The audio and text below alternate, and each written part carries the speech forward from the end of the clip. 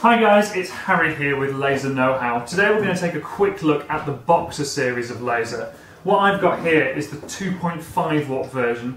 You've got the 4 watt version, the 8 watt version and the 16 watt version if you want to upgrade the powers in those.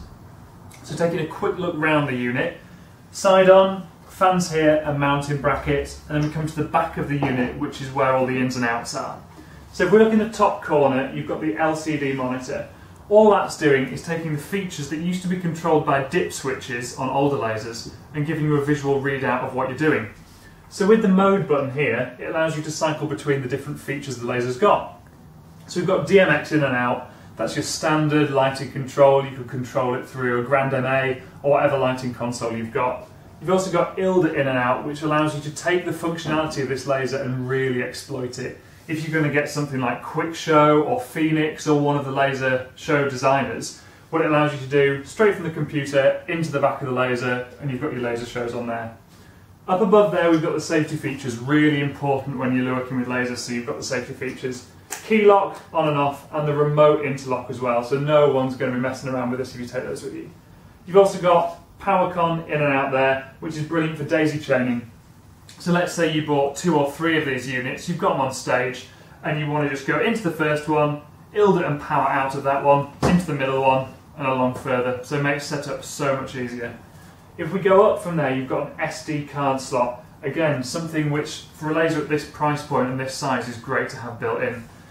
What you can do is you can save laser shows or save laser show files onto that SD card, put it in the back of the laser, hook it up with DMX to your normal lighting console, and you can trigger the shows or the graphics files over DMX. So let's say you've got something like a wedding if you're a mobile DJ. You want to have the bride and groom's name projected. Save that onto the SD card and trigger it over DMX with the rest of your lighting rig. No faffing about with computer control, just over DMX. And we've also got X and Y invert. So again, going back to that wedding scenario, let's say you're projecting onto a wall, but it's backwards.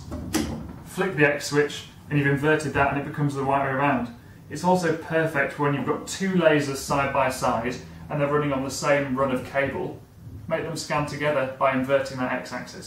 So useful to have that built in. Safety scan switch as well. If you go below a certain scan speed, the laser's going to shut off. Perfect for safety. You've also got sound active, that's another mode you can select. And you've got the zoom size as well. So if you're working in a very large room but you want it to project onto the back wall, change your zoom size on there and it's going to adjust the speed. So I think that's everything we've got on the back. Obviously 2 safety chain hooks as well, so if you're going to height mount it. I think that's about everything. Let's take a look at the front.